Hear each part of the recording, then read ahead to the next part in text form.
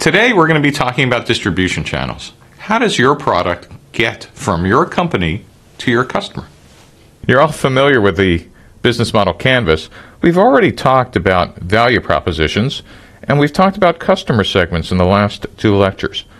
But today we're going to talk about channels. So let's take a look at our business model canvas. Channels is just one of the 9 boxes in the canvas, and it's a series of hypotheses of how does our product get from our company to our customer. Now, when companies first started, they were essentially manufacturing concerns, and they hired agents, outsiders, to be their sales channel. And the first types of companies we had made physical products, and therefore had physical channels, salespeople, stores, etc. But with the emergence of the web, we now have web and mobile channels. And so a choice for us is picking the right distribution channel. We're going to talk about physical versus web mobile channels. So one of the best ways to understand channels is to think about how business first started. We first started distributing and making physical products, cars, food, utilities, etc. And we distributed them through direct sales force. That is, people you shook hands with, looked in the eye, and met. And it wasn't until the mid-20th century that we actually started selling virtual products, things that didn't quite exist physically, like insurance, stocks and bonds, enterprise software, shrink-wrap software, started to be distributed through physical channels, but they didn't exist in the real world. But it wasn't until the mid-1990s, with the emergence of the internet, that we were able to distribute physical products through a virtual channel. Think of Amazon, or Zappos, or Netflix. Even consumer electronics sold through the web. And what's happened in the beginning of the 21st century is we now have products that don't exist at all. Facebook, Twitter, Google, they're all bits, and they're also distributed via the web. This virtual distribution channel allows for easier customization, optimization, and allows you to change both product and channel almost on the fly. Through the rest of this lecture, we're going to show you which channels might be optimum for your startup and allow you to choose which one to pick. Thinking about the 2x2 matrix on the last slide, the real question for you is, how does your product get to the customer? And I think the real questions start with, what type of product do I have? Do I have a product made out of bits? That is it virtual? Or is my product a physical product? And I think that's a simple choice you need to make right now. Is your product physical or is it bits? The next thing you need to ask is, what's going to be my distribution channel? Is it going to be direct? That is, am I going to either offer it on a website I own or have direct salespeople that work for me? Or is it going to be indirect? That is, am I going to put it on a third-party website like on Amazon or a web aggregator? Or physically, am I going to use system integrators or VARs or some other indirect channel like a retail store? So just select what you think will work for your product. And so later on in the lecture, we'll analyze the potential choices for you to pick for your product. The good news is there really is no answer. As we get further on in these series of videos, you'll get to see how you end up choosing which is right for your company. If you remember in our last slide, one of the choices was whether you were using physical or virtual distribution channels. Let's take a look at virtual channels, which are not only the web, but also might include iPhone apps or the cloud as well. The first choice might be dedicated e-commerce. That is, you might have a website that belongs to you, and that is one choice. Another choice is that you might have an app that runs on a mobile device. And mobile devices like Android and Apple and others and Microsoft require you to use their platform, App Store. And so that might be a choice. Another choice is to use two-step distribution. That is, there might be other distributors who have major web presences, Amazon, Walmart, other local and regional stores. And you might actually sell your virtual product through theirs, or physical products. You might use an aggregator. An aggregator is somebody who takes a vertical market approach, insurance, shoes, etc.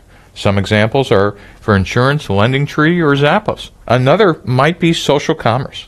Social commerce sites for distribution might include Facebook, Twitter, etc. Zynga, which is a video game company, uses predominantly Facebook as its platform.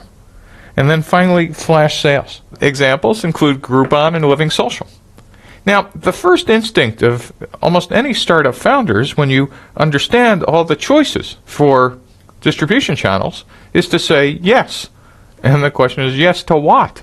You can't afford to pick multiple channels on day one. Most successful startups pick one of these and then may eventually expand into others. So the question for you is, what's going to be your first distribution channel on the web, cloud, or for mobile devices? Maybe your product requires a physical distribution channel. Let's take a look at all the choices that you might have when you start your company. The first one is you might be an OEM. OEM stands for Original Equipment Manufacturer. You might have a component, let's say a graphics chip, that goes inside of someone else's laptop. So you might be a graphics supplier to Apple or Hewlett-Packard. But it's Apple and HP's name and their brand that shows up on the outside of the box. And so while you're making money, it is their marketing and brand. So for a system integrator, you might be selling to a company, let's say you're Cisco, but you're selling to somebody who's building an entire telephone switching network. And this system integrator would take your component, your switches and routers, and actually build out a system that includes devices from other companies, and they add some value-added software and additional hardware and create an entire system for an end user. A value-added reseller might take a computer system, add other prepackaged softwares from other third-party vendors, add maybe some utilities of their own, and sell a turnkey solution to an end user. And so they build less complex systems with less value added than system integrators, but they could be great partners. In a physical channel, a direct sales force are salespeople that work for you directly and typically sell directly to the end user. Now, if you're delivering a physical product, one of the alternate channels that you might want to consider is the web or online sales as well. So for some industries, distributors play a pivotal role in the distribution of the product. They provide wholesale, warehousing, they provide distribution and accounting, bill collection, etc. And distributors might sell to dealers. Most dealers are just simply storefronts. Some of them might actually add some service or support, but they're essentially an extension of the distribution channel. And they talk to the end users. So dealers might not have a physical storefront for end user customers, but retailers are all about Main Street and talking to your customers. Another form of retailer are mass merchants. So instead of just small storefronts, they aggregate tens or hundreds of thousands of products under one roof. Retailers and mass merchants often, though not always, get their products supplied through distributors. So here are 4 examples of distribution channels: system integrator, dealer, web, direct sales. I want you to start thinking about which channel can handle the most complexity and which channel can handle the least. Enter the numbers 1 through 4. So we just discussed the number of distribution channels available to a startup, and we talked about picking one. But what's really interesting is the solution complexity that each channel can handle. That is, system integrators are designed to handle complex systems. And so therefore, on the x-axis, we see increasing complexity of what each channel can actually handle. And what's the sales and marketing complexity of each sale on the y-axis? So for example, system integrators are great for putting in defense systems or telecom systems that require hundreds or thousands of moving parts and software and hardware. Or on the other extreme, the complexity of selling toner over the web. Incredibly simple, simply consumers already know what they want, and the channel just simply is there to fulfill end user demand. And the marketing complexity, you simply just say toner for your printer. So when we look at a sales channel, we talk about what's called value added. How much value is the channel adding. And as we go up this curve, we're seeing higher value added at each step. Web, telesales, almost no value added. Retail maybe adds a little support. VARs, a lot of integration and support. Direct sales, that's direct connection to your factory. System integrators, not only supporting and service and integrating your products, but potentially tens of others. So each portion of this channel is adding higher and higher value. Now what's interesting is this higher value added comes with a cost.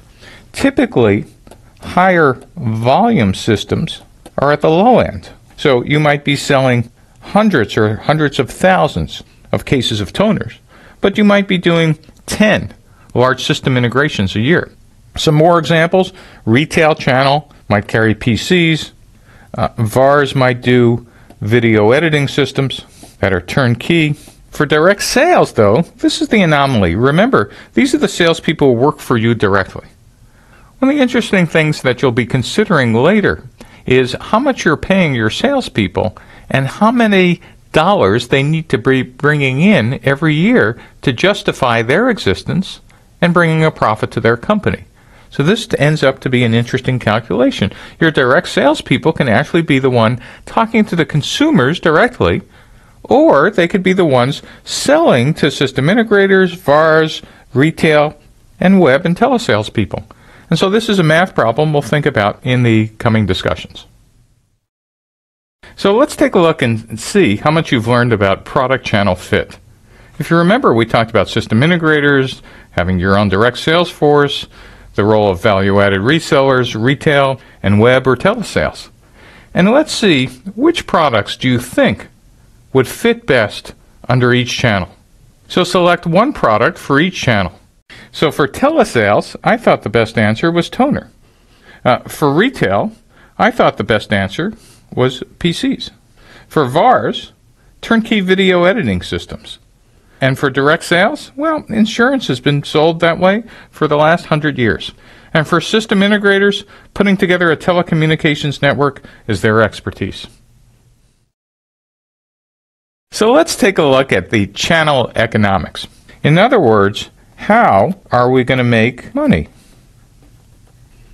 So let's take a look at a direct sales example. You have a sales force and you're selling directly to the end consumer. So let's assume that the list price of your product is $100. So one of the first questions in thinking about how to come up with this $100 list price is to understand how much did it actually cost me to manufacture a product. Now, in the web, it might be the cost of my engineers. But in a physical product, it might be the costed bill of materials coming out of my factory. And so let's assume for the sake of discussion that that was $33. $33 to build my product. Next, let's take a look at the costs of my R&D, that is my engineering, the cost of my direct sales people, maybe commissions or direct sales compensation, and then general and administration costs, what it cost me to have leases and lunches and free snacks, and that might be another $20. And so right now, it's $53 just to keep the lights on in my building. Now, something we should consider is that no end user pays list price. So let's assume that this area represents a discount from the list price, let's say 10%. That means your revenue to your company would not be $100, but $90. So wait a minute, you're getting $90, but you spent a total of $53 building the product and keeping the lights on. And that leaves right in the middle how much profit you have. In this case, it would be $37. So your selling costs were embedded here. This was the commission or direct sales cost or whatever you were paying your direct sales people, and you made $37 selling directly. So now that we looked at channel economics for direct sales, let's go take a look at what the channel economics would look like if we were selling through an indirect channel, resellers. So as you could see, we still have the same cost of goods to manufacture the product as before, $33. Now, what's kind of interesting is if we look at the R&D, selling cost, and general administration cost, our R&D might be the same, and keeping the lights on in the building might be the same, but our selling costs are lower because we're selling through resellers. We still need a direct salesperson, but this time, instead of them talking to every possible end user, they're actually talking to a few number of resellers. So let's say instead of $20, our SG&A, sales, general, and admin cost plus R&D this time is $15 rather than $20. And that the total of getting the product out the door is now $48. Just like before, our list price is $100, and in the store, the end user expects maybe a 10% discount, and so the revenue to the sales channel this time, not to us, is $90. But this time, we have resellers, and the resellers don't work for us. They're the ones actually selling the product, and they take the difference between $90 and let's say $70, which they're going to pay us. And so their profit is $20 for carrying, stocking, and reselling our product, and our profit is just $22 this time because we're selling through someone else. But remember, our costs were lower. So one of the trade-offs in using what's called an indirect channel is that your selling costs are lower, but you're giving a big chunk of your profit to other people not part of your company. So let's take a look at channel economics, but this time assume you are an original equipment manufacturer and your product becomes some other customer's cost of goods. So let's assume this diagram on the top is a laptop computer sold through a computer reseller channel. And let's say this laptop sells for $3,000. And like any other channel, the end user assumes they get a discount. The reseller is taking a profit, but gee, that reseller was actually buying these laptops from a master distributor. Now, remember, back here, the manufacturer of the laptop had their cost of goods, sometimes abbreviated COGS, which include manufacturing costs, components, etc. And finally, they had their sales costs, their R&D costs, and their general and administrative costs. And finally, after all that, they make a profit. So where do you fit? This is just a laptop manufacturer. Assume this is Apple or HP. But in this case, you were a graphics chip supplier to Apple or HP, and you were just one single component on their motherboard. Well, if you really think about it, you were fitting in here in their cost of goods. And now your cost of goods, your sales, general, and administrative costs, your profit, and now your reseller costs. Now, in some cases, you might have been selling directly your parts into HP or Apple, and you would not have reseller costs, but you would have more direct sales costs. Remember, this stands for sales, general, and administrative costs. And so your profit is minuscule compared to what the laptop manufacturer is making, but you might be selling millions of single chips. And so that profit is multiplied by that high volume when you OEM a product. For this quiz, to check your understanding of the channel diagrams, match the appropriate channel diagram to the corresponding channel and put the appropriate number in the correct box. So direct sales was number 2. OEM was number 1. Distributors was number 4. And resellers, number 3. Good job. So let's take a look at our Jersey Square team and see what they've done with channels. By the time they've gotten to this part in the canvas, they've actually recognized that besides working on channels, they actually have 2 distinct customer segments: sport jersey owners and single game attendees. And just if you remember, by the time you understand you have multiple segments, that means you need multiple value propositions and multiple revenue streams.